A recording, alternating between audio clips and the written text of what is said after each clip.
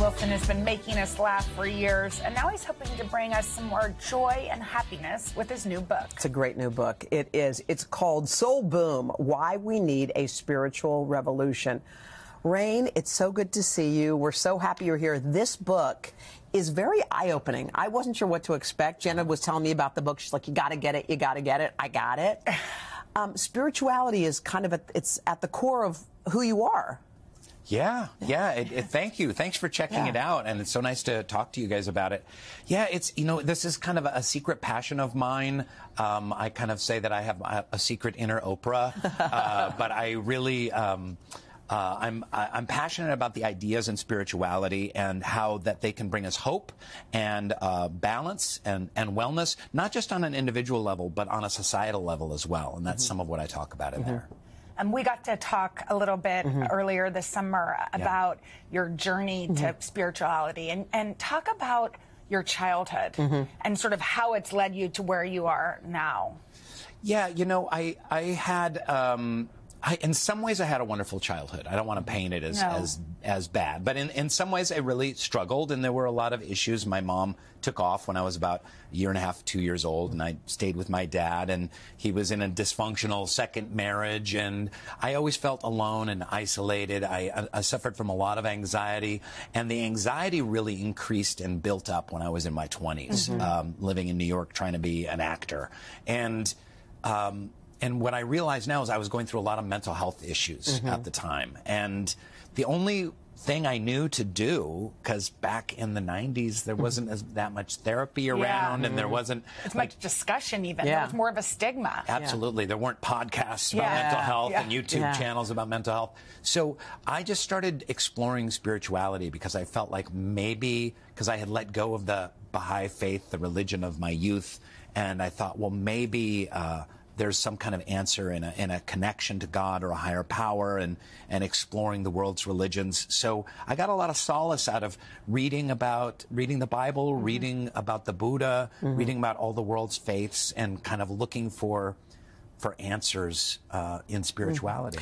It's interesting because I think a lot of people, before they get to the kind of enlightenment phase, they're looking for, maybe my next job will make me feel better. Maybe if I meet the right girl, if I get the right car, if this, you think all of these things, like once you get there, you're going to feel that kind of goodness. But you kept getting to these places and you're like, is this, I'm not getting it.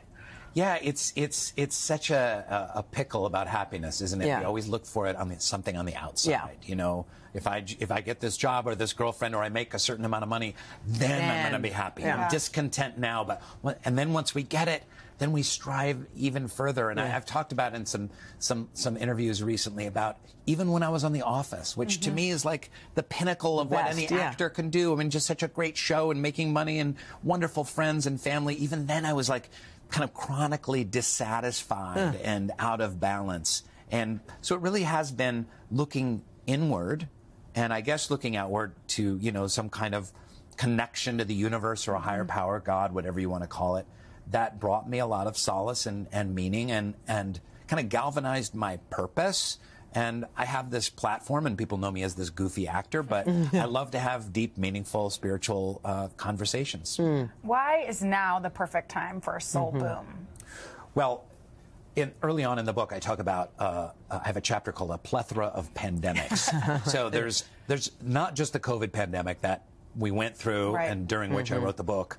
There's so many crises afflicting us as a species on the planet and culturally here in the United States right now. There's rampant kind of materialism, and there's racism and sexism. There's certainly climate change could be looked at as a kind of a pandemic, but really the big one that's affecting young people right now is mental health issues, and it really is. It's staggering and deadly. And one of my main theses in the book is there are spiritual tools that you don't have to be a member of any particular religion, but you can turn to these kind of ancient faith wisdom traditions to find solace and purpose and meaning in your life. And it could be a great help to young people navigating this difficult time. You know, you chose comedy as your passion, which is interesting because when you talk about all the trauma that you've been through, and you describe that comedians are often, it's like the other side of the coin, isn't it? Right. Yeah. Yeah. It's interesting. Arthur Brooks, who just came out with a book with Oprah. He, you know him, Jenna. I know. Yes. But he has this whole thing he talks about how comedians usually the reason that they're so that they go to comedy when they come from a lot of times from very difficult and miserable backgrounds or mental health imbalances is that comedy is the remedy for that imbalance. So when you're depressed and miserable, if you can make someone else laugh or make yourself laugh, it kind of counteracts it, and it's a way of psychologically like coping and counteracting that those difficulties. So for me, memorizing Saturday Night Live sketches, you know, from top to bottom when I was 12 years old in my bedroom and taping Monty Python skits off the television on a little Panasonic cassette recorder and then memorizing the songs and whatnot, like, that kept me sane. It was some joy. Was it enough, though? Do you think? Is comedy enough in your darkest moments? Well, it wasn't enough for me. I needed to explore a little deeper and a little and just delve a little deeper into some bigger ideas. Well, I love this book because it has takeaways, like you said, tools, things you can use. It's about your life, but it's so much more. Yeah, and it's and you mentioned it earlier, but if you have a college student, a high school student, because it's also hilarious. Yeah. And I think that sort of levity, when we're talking about things that are big. Yeah, you know, it's hard. You know, spirituality is a topic that sometimes when it's brought up, it's very like ooey gooey, kind of sentimental in a way that I don't really respond to. So I wanted to make conversations about kind of the biggest possible topics, like why are we here? Why are we alive?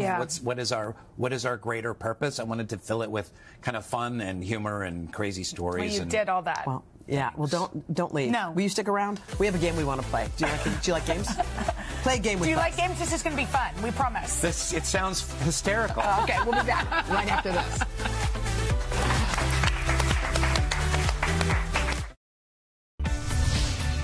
We are back with actor and author Rainn Wilson, who's written a new book called Soul Boom, and he stuck around to play a game of Don't Look Back. All right, Donna, take it away. Okay, hi, Rainn. Welcome to our fun. Hi, Donna. So you're going to stand right here, facing forward, and Jenna and Hoda will take turns giving you clues to the person, place, or thing that is behind you, okay? Okay. So we will have 45 seconds for each round, and Jenna, you're up first. Oh, great. So you want to stand right there. Okay. Okay. What's Jenna? What's my category? Your category is famous books. Oh, this is you a like layup. to read, don't you, Okay. Rainn? I do like to read. So don't look back, Okay, Rainn. you have to look at Jenna. 45 seconds on the Look at clock, Jenna. and Jenna, go. Okay. Oh, I love you so. I'm gonna eat you up. I love you so. Children's book. The Vampire Diaries. Yeah. Good job. I love you so. Where the wild things are. Yes.